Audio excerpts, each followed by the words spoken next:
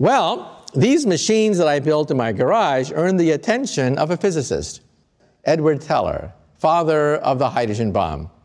And he arranged for me to get a scholarship to Harvard. And my career got a head start. He knew exactly what I was doing. I didn't have to explain to him that I was experimenting with antimatter. I was creating anti-electrons in my mom's garage and using atom smashers to eventually create beams of antimatter. Antimatter is the opposite of matter. It has the opposite charge. So an electron has negative charge. The positron, or anti-electron, has positive charge.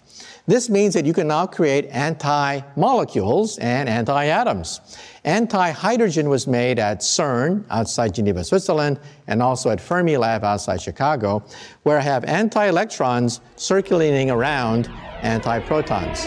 And in Brookhaven National Laboratory in Long Island, just recently, they detected